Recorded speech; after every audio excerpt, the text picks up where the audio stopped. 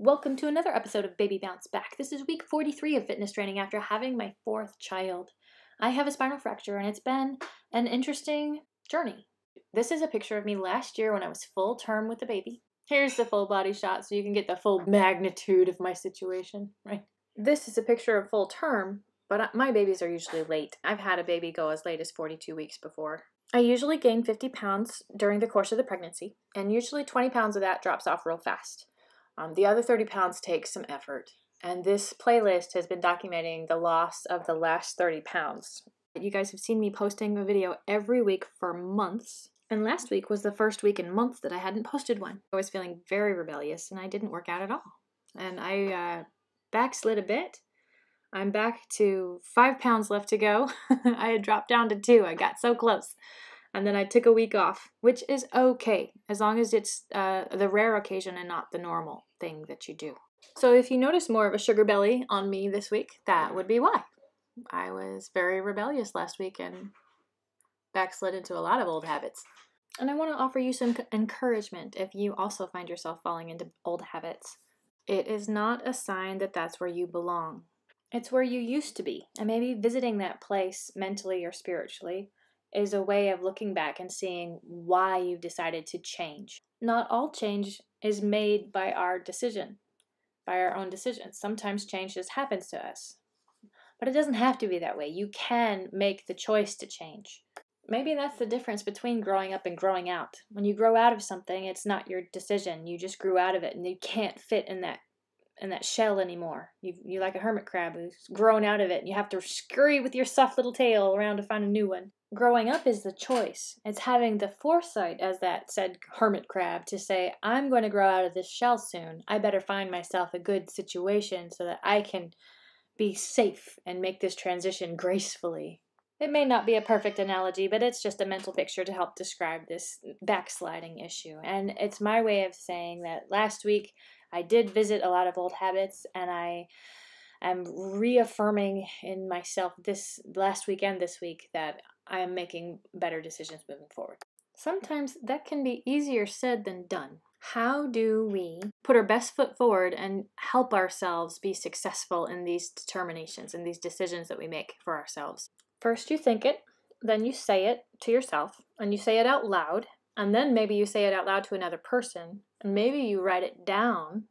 And if you say it out loud to another person, that's giving you an accountability partner. This person then has permission to check up on you and say, hey, how'd that going? You mentioned that you were going to lose 5 pounds over the next 2 weeks, which is what I'm going to try to do. I'm announcing it to all of you right now. I want to lose 5 pounds over the next 2 weeks. I think I can do it. In fact, I know I can do it. The question is, will I actually do it? That's the test here, see? I've had my week of rebellious regression, and now I'm moving forward again.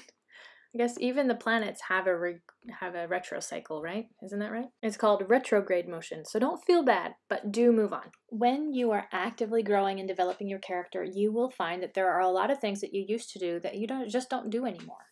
Changing and redirecting your daily habits has the most impact on your life, for the good or the bad. Growing up does seem to feel bittersweet, like visiting an old place from when you were a child. You remember it being gigantic, and you come back and everything looks so small. This was a place I used to come every day, but it doesn't fit me anymore. Growing up is having foresight to make transitions gracefully. And our greatest challenges in life are just opportunities to show ourselves our own mastery. We may not always be successful, but it's still worth the attempt.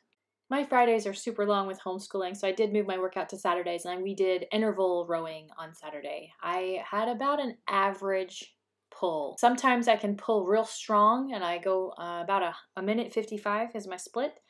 And sometimes I pull real slow, and then I'm at 2:15, and today I was around 2:05, so it's my average day. Hello, baby. Okay, fine. Where you going? Where you going? Where you going? Oh, you want the phone? No, no, no, no, no. You goober. No, no, no. Don't touch it. What? Okay,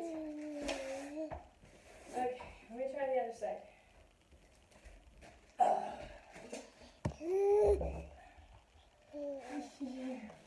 You funny baby.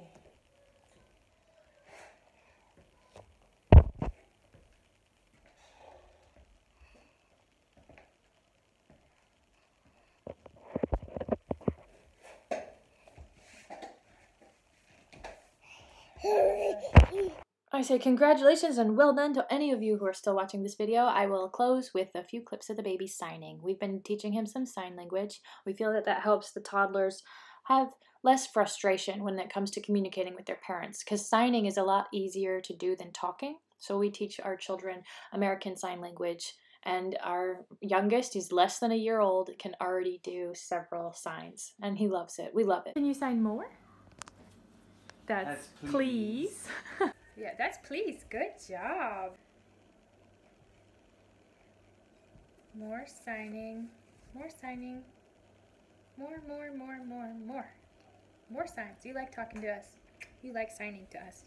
Good job, baby. Remember, keep moving.